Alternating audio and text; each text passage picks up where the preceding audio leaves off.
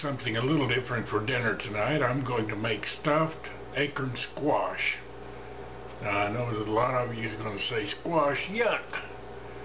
But I think this is different enough that even the kids would eat it. Well, these are acorn squash. They're kind of an ugly thing, but they're fall, ripen in the fall, and they turn from this to yellow to finally red.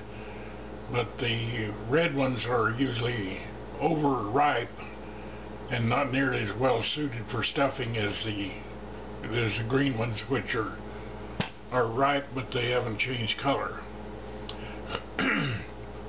You want to get a couple that level on the bottom end here so they'll stand up straight. This one doesn't do a very good job of it, so I'll see if I can take a bit off the stem here in the bottom.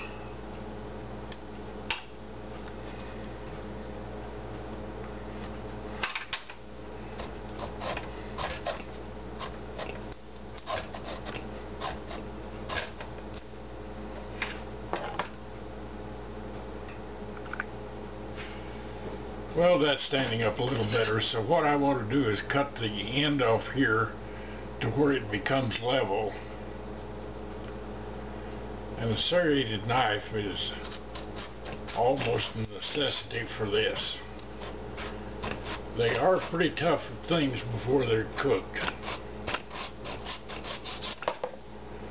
Well, that's not, and that angled the wrong way.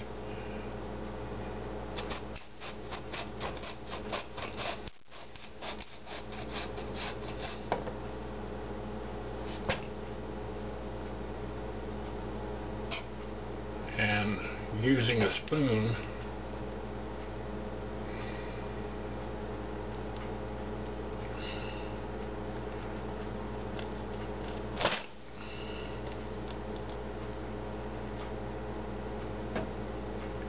you want to create a opening in the bottom of it here.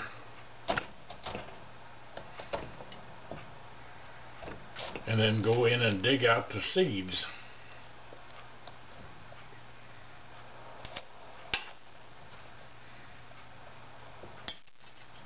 I'm going to get a smaller knife so I can open that up better. Well, I fought my way into it and got the hardest part done.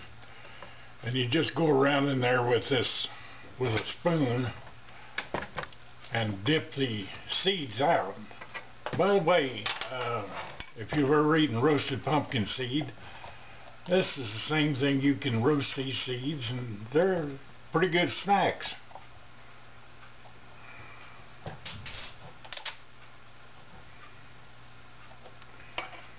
Get all the seeds out. There's a few more in there.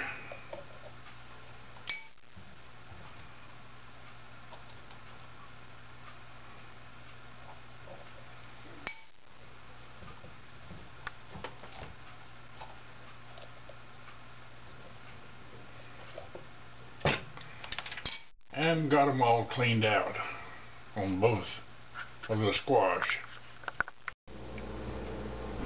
Okay, we've got some onions here, going to dice them.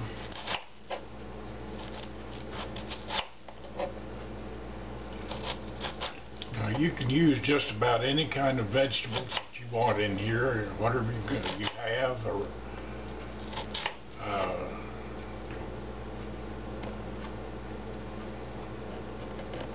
there's that, and then a couple pieces of celery here.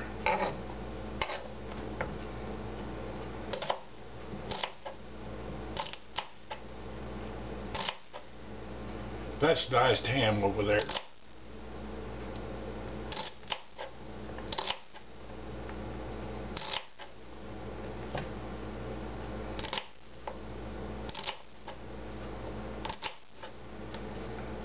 Now it takes more to fill these things than you think it does. They're pretty good size on the inside. And finally, the thing that is kind of basic to these is peas and carrots.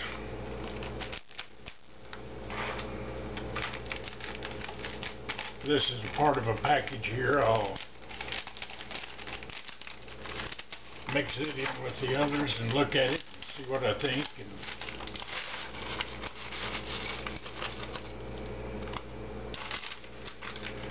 Now, I guesstimated that this bowl here would be about the right amount for these two here, so I'm going to go with that. Got this all mixed up here, and I'll just start spooning it in.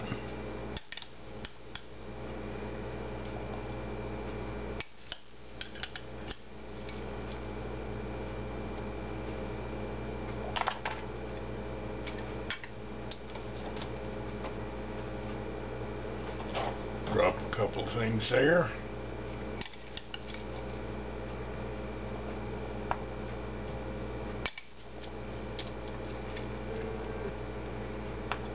Now this is about half this bowl of vegetables here, and it looks like it's just about filled this squash there. So I'll work on filling the other one here. When you think you have them about full, you want to go in there and pack it back into the sides, because just pouring it in there with a spoon doesn't really fill in all the crevices and things like that.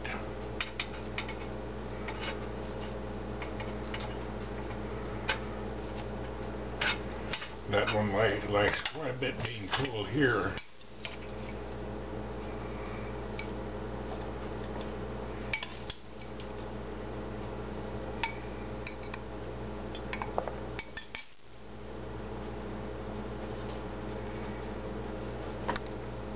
Pack those in.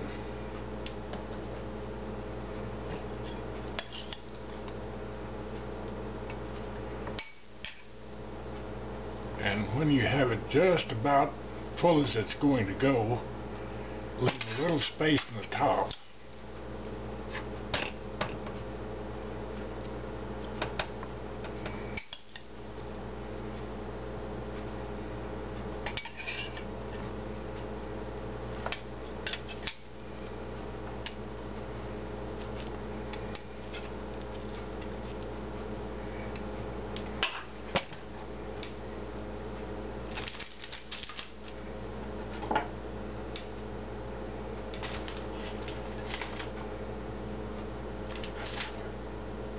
And you want to put about the equivalent of about 2 pats of butter in on top of each one.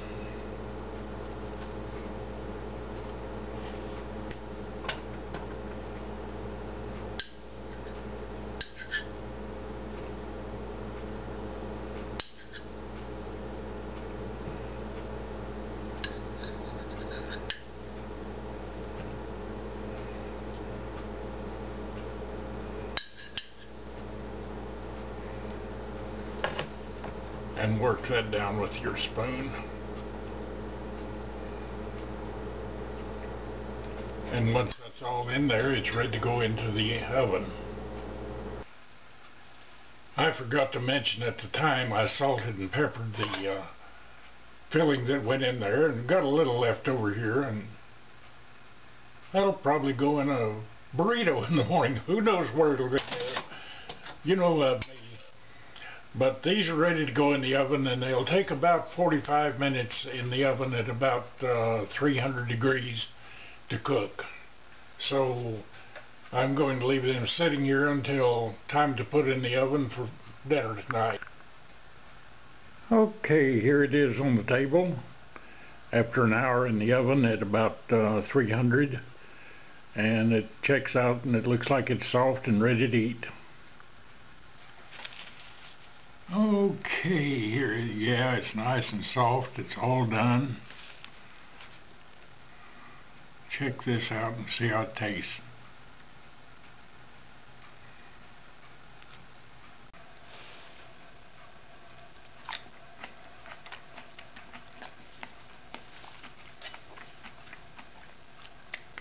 That is good.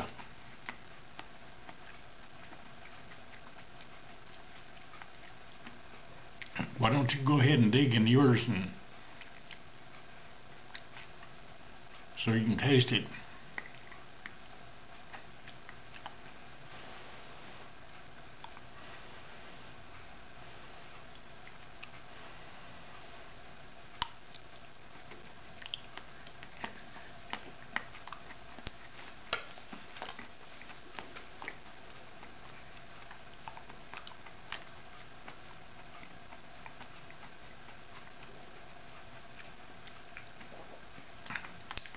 That is a good dish.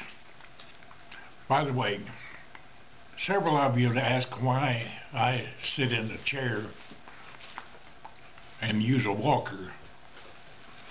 I did a little short video to show you why. For you folks who have wondered why I have to sit in a chair when I'm cooking, I have lymphedema. That is a condition where the lymph liquids, your blood, pools in your legs and causes your feet to swell and when standing. And so the treatment for that is to get that lymph fluid moved back up in your body so it can ultimately go to your kidneys and out from there. This is called a lower extremity compression machine, and it has two big sock looking things there, and they start in at the bottom and they have 8 stages, and it starts squeezing in one after the other coming up until it's applied pressure all the way up here. Then it this machine over here is what runs it, and I have to be on this 30 minutes each day to keep that lymph fluid up the way it should be. So just to answer that question as to why I have to sit in a chair while doing a cooking video.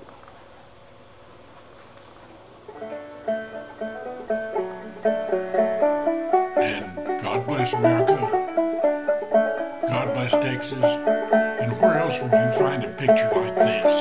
Bye.